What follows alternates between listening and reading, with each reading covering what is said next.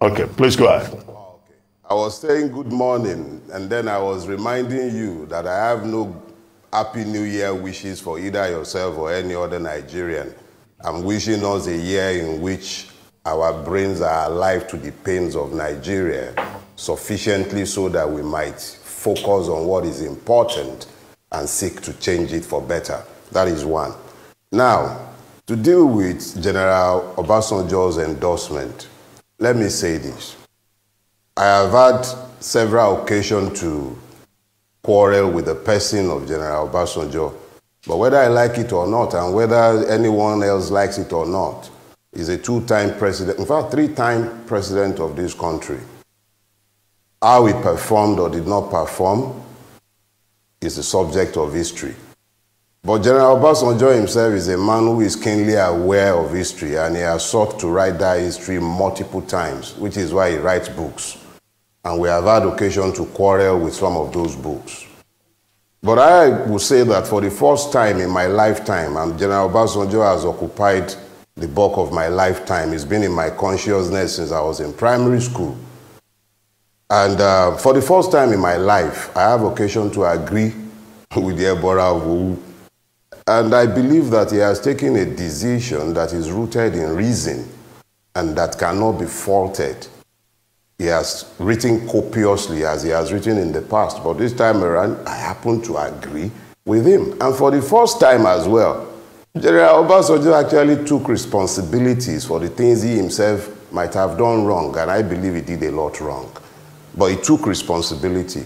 Now he has taken his own decision. General Obasanjo has one vote.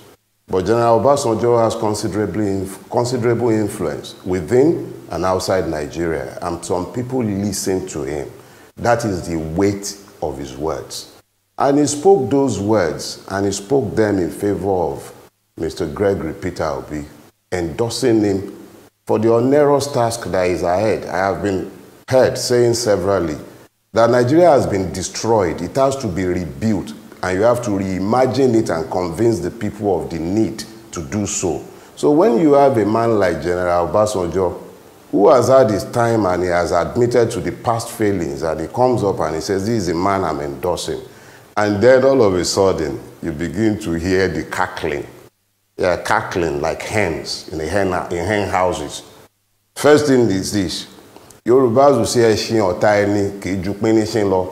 your enemy's horse, his steed, is rarely ever taller than a goat.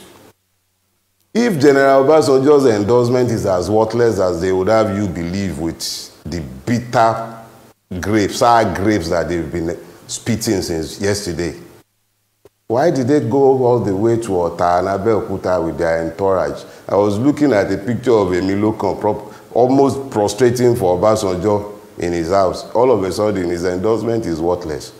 It's sour grapes, and they can eat as much of it as they care. Nigerians know better. General Obasanjo is one person, but he's an important person in this country, and he has had his say. The people will still have their way. He has had his own say. The people would have their way, and it is our belief and prayer that the Nigerians will be sufficiently awakened to the need for the drastic changes that this country demands in this year.